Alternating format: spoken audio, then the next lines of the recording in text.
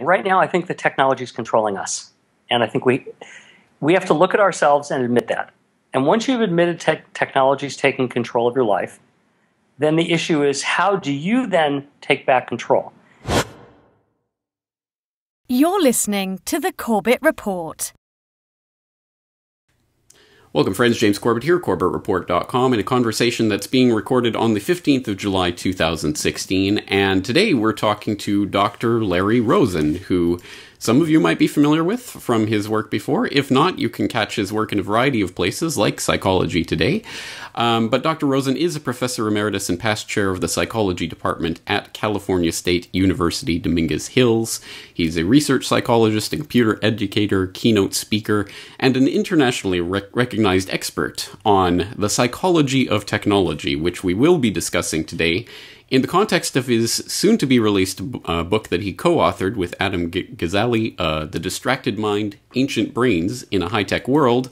But I saw his work on Psychology Today. Specifically, I was looking at an article called Are We All Becoming Pavlov's Dogs? About smartphones and how they are rewiring our brains, or the way that we are responding to this new technology. And all of that was before the Pokemon Go phenomenon. So it's extremely interesting that we have timed this conversation for today. I'm very much looking forward to the conversation. Dr. Rosen, thank you for taking the time to talk with us today. Thanks for having me on. All right, let's start with that article that I mentioned, and which, of course, will be in the show notes for today's conversation. Are we all becoming Pavlov's dogs? Which begins by positing 4 scenarios.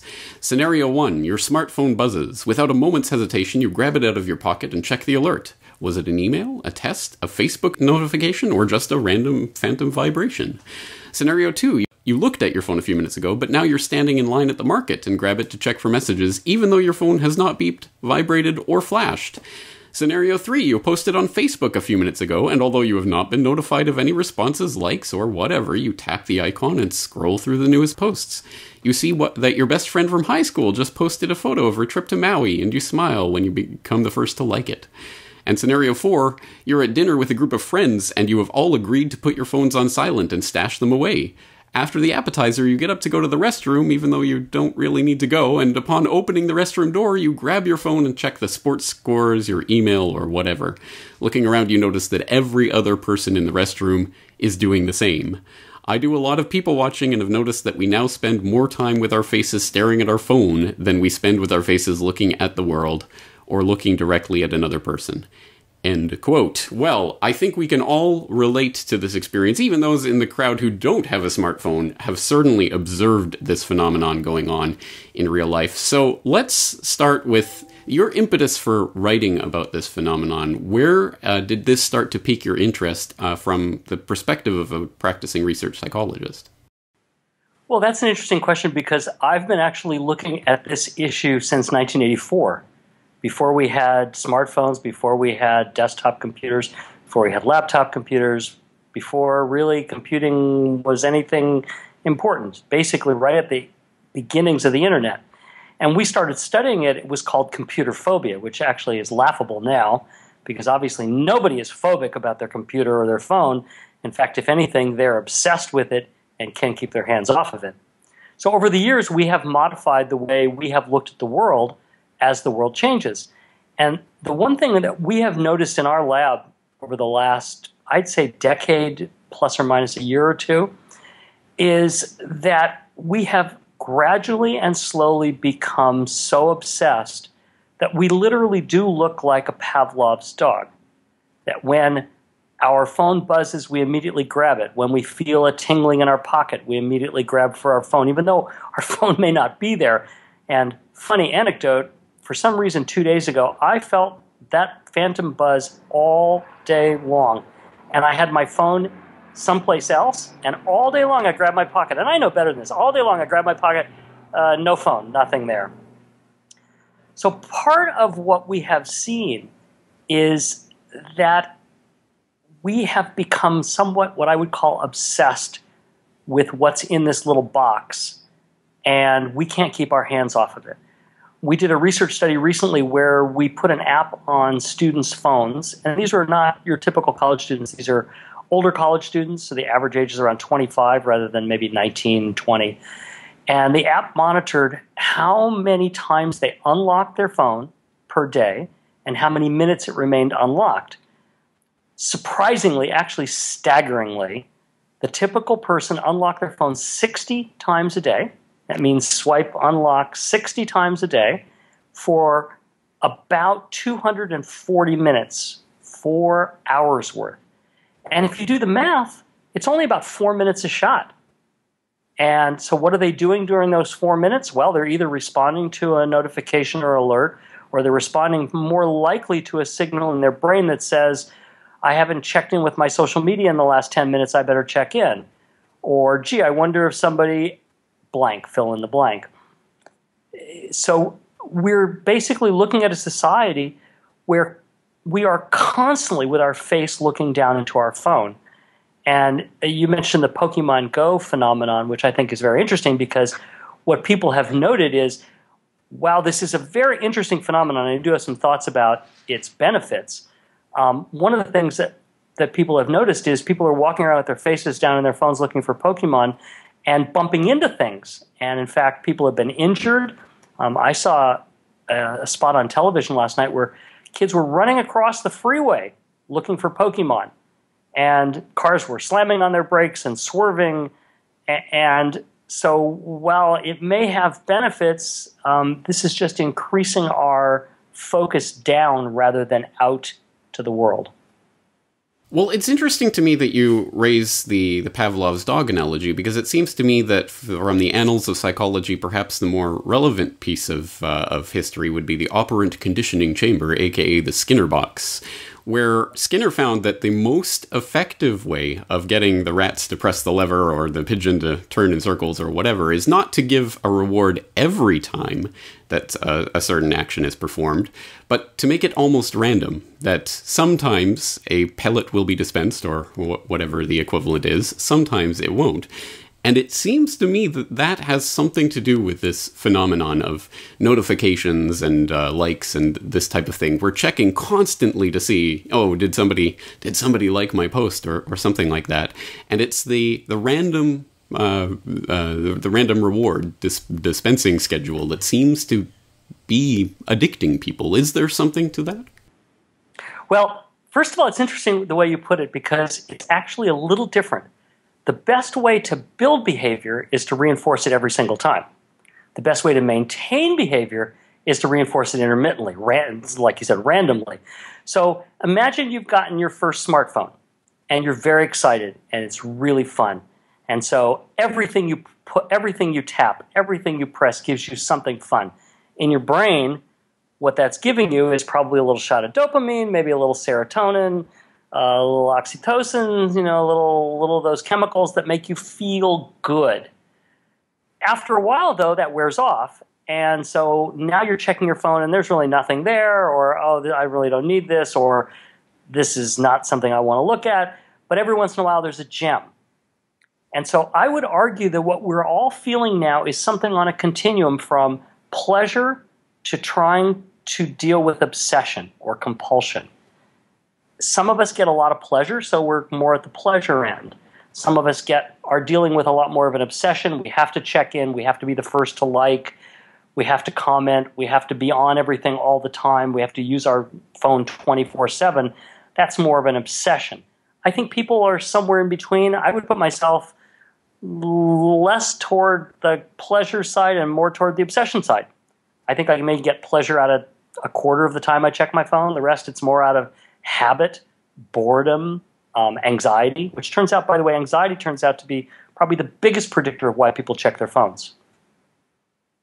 So let's look at some of the darker implications of this, because it seems to me that whether or not there is a concerted effort to get people addicted to these technologies, there are certainly that can be used as a way of changing not only people's perception and interaction with the world, but the way that they view their own priorities in life. And we can look at the Asch conformity experiments or the Stanford prison experiments or things along those lines to find out how much our sense of ourselves and morality and what's right and wrong is influenced by the social dynamics that we're placed into. And when you look at something like a Pokemon Go that is training people not only to be buried with their heads in their phone running around the world across freeways, but also to passively accept the permissions, for example, on this app, which allows all sorts of things which should not be allowed by any app. Access to your camera, but also access to your Google account with access to your email and contact list. All of this just being given without a second's thought, probably at all, by any of the players. And then you look at some of the players behind this app. Niantic Labs, started by John Hankey, who founded Keyhole Inc. back in the early 2000s, which was seeded with money from the CIA's InQtel, that eventually got rolled into Google Maps. It's a bizarre and twisted world. And again, even if there is absolutely no dark intentions behind this, it is not difficult to see how there could be very dark intentions behind this. And this could at least be used as a template for future rollouts of even more privacy invading software. Can you speak to the ways that these types of phenomenon can be used against people to change their own perceptions of what is important in terms of protecting privacy and other basic rights? Well, first of all, I think that protecting privacy is gone, and I don't think anybody cares. I think that's the bottom line. We arbitrarily agree to any privacy policy. I don't know anybody that reads them. Actually, I do. I know a 14-year-old who reads them, and then it reports to his father of why he should or should not click agree to this privacy policy. But I do believe that the reason we do that is because we're really intent on what comes next. And we want the fun. We want the interaction. In terms of Pokemon Go, we want the game. We want to win the game. We want to socialize. We want to go out and find things. We don't really want to read through an entire privacy policy. And quite honestly, if you ask people if they care that the app has access to their Google Mail, they'll probably say, not really, not knowing what that means. And what that means is that the app could certainly email everybody with an ad. I think it's sort of fascinating how privacy has sort of snuck up on us. One of the things I noticed, for example, the other day, I was looking on my computer, I was looking for a company who would come and take away an old used barbecue. Seemed like a simple thing. I found a couple companies. I found one. I emailed them. The next time I picked up my phone, right in the middle of my phone was an ad for that company. And we have noticed in my household that anytime you shop for something, anytime you get on Amazon and look for something, anytime you get on Yelp and look for a review, anytime you get on TripAdvisor and look for a flight or for a lodging or something, you start immediately getting advertisements for that. Do we think that's bad? I think sometimes we giggle at it. Like, oh, cute, we just called the junk place to call it away, and look, here's an advertisement for them. How cute. I think if you thought more deeply about that, you'd realize that that's all part of this mechanism that when you opt in, you're opting into everything. And yet, in most of the research on privacy, people say they don't really care. And I think, as you kind of intimated, this could come back and bite you. Right now, I think it isn't. Right now, I think it's being used in ways that maybe you don't like, that might be annoying. You're getting advertisements a lot. You're seeing ads on the side of Facebook, for example. You're seeing these ads pop up, but they're really not obtrusive. They're not bothering your life. When they start bothering your life, I think that's when you're going to start to take notice. And I think that is coming at some point. I mean, there are always people pushing that boundary, and I don't know if there is any putting the cap back on the tube, the toothpaste tube, putting the genie back in the bottle at this point. So I guess the question is, at the very least, how do we mitigate some of these effects? And you do address this in your article and in your work generally. So let's talk about some of the ways that people who find themselves on this scale, somewhere from pleasure to obsession, checking their smartphone multiple times a day, can start to at least bring this under some sort of conscious control. And you have a few examples of things that people can do here in this article. Try to slowly wean yourself off the need to respond automatically to alerts and notifications. Check your messages on a time schedule rather than randomly. Do not work with technology for more than 90 minutes at a time. That's actually a good one for me because I'm usually at the computer all day long. Using technology at night ruins your sleep. These are some basic things that people can start thinking about. Talk a little bit more about the ways that people can try to take this under their own control. Well, that's, I think, the important thing. Right now, I think the technology is controlling us. And I think we have to look at ourselves and admit that. And once you've admitted technology is taking control of your life, then the issue is, how do you then take back control? And I do want to say that we didn't get here quickly. This is not something that happened overnight. This is something that happened slowly over a period of years, maybe even decades. I mean, if you think about communication, for example, when in the old days, and I mean old days when I was growing up, you got a phone call and the phone rang and rang and rang and meant nobody was home. So you called back. Then maybe people got an answer machine and you left an answer, but the assumption is that if you left a message that they would answer it maybe when they got home at night or maybe the next morning or the next afternoon or whatever. All of a sudden, now you could call in for your messages on the phone and people had expectations that you should answer it a little more quickly. And then you got email and ding, you got mail. And now the expectation was you were going to answer very quickly. And then you got text messages and then you got, and what we've seen is it's spiraled out of control such that we literally now feel that we must respond immediately to any message on any modality. And I can tell you how difficult it is to not do that, and I can give you an exercise to try. Put your phone to the side, and the next time your phone beeps, don't look at it, don't touch it, don't go near it, and wait for 5 minutes. That 5 minutes will seem like a decade because we don't know how to do that anymore. So one of the solutions is, since we didn't get here quickly, let's not expect to bow out quickly. Let's expect to back out slowly. And I don't want you to back out from technology completely because, quite honestly, I love technology. It's wonderful. It has great things to offer. I just don't want you driven by the technology. I want you to drive it yourself. So one of the ways is something that's very simple. I call it a technology break or a tech break. And what you do is imagine the typical person who has, I'm sitting in front of my laptop and my phone's right next to me, so I'm a typical person. What I would do is say, okay, I have 1 minute to check any websites on my screen, any websites on my phone, then shut down the websites on my screen, which means I would have to shut down my email, I'd have to shut down my Facebook, any website that would give you notifications. So I'd have to shut them all down, basically, because I have Twitter, I have Facebook, I have email, I have all these that constantly ping me during the day. So shut them all down. Don't minimize them, because if you minimize them, they're sitting there looking at you and reminding you and alerting you without alerting you. Take your phone, turn it on silent, set an alarm for 15 minutes, turn it upside down, but put it right in front of your face. The reason you put it in front of your face is it acts as a stimulus to your brain that says, don't worry, you'll get to me in however many minutes I set it for. I recommend that, since our research shows that people check in about every 15 minutes, that you start by setting it for 15 minutes. Let's make it simple. When the alarm goes off, you give yourself 1 minute, you check everything again, close everything down again, 15 minutes, on, off. Once you get to the point where 15 minutes is easy, and you know, by the way, it's easy because the alarm will go off and you'll go, wait, I'm still in the middle of something, I need to keep writing, or I need to keep reading, or I need to keep doing this email before I check.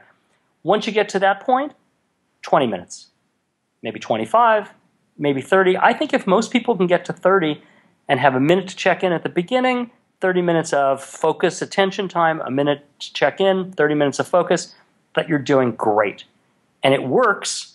And what it does is it basically eases you back off slowly. The one caveat is you have to tell everybody else in your universe that you're doing this. Because if you don't, you're going to start getting very angry texts. Are you mad at me? I texted you 2 minutes ago and you didn't respond. I liked your thing on Facebook and you didn't comment. What's wrong? Are you okay? So you get these comments that because people have gotten used to you being Pavlov's dog. And so you have to back off, and you have to let everybody know you're backing off.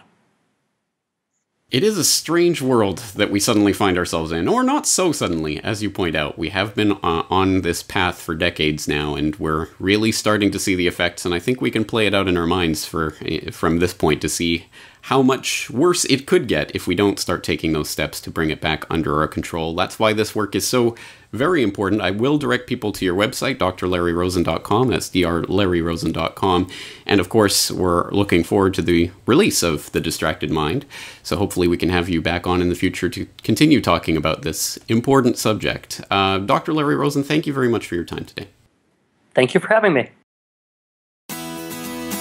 The Corbett Report is brought to you by the Corbett Report subscriber, a weekly newsletter featuring James Corbett's International Forecaster editorial, recommended reading and viewing, discounts on Corbett Report DVDs, and once a month, a subscriber-only video. Sign up today to start receiving your copy at corbettreport.com/support.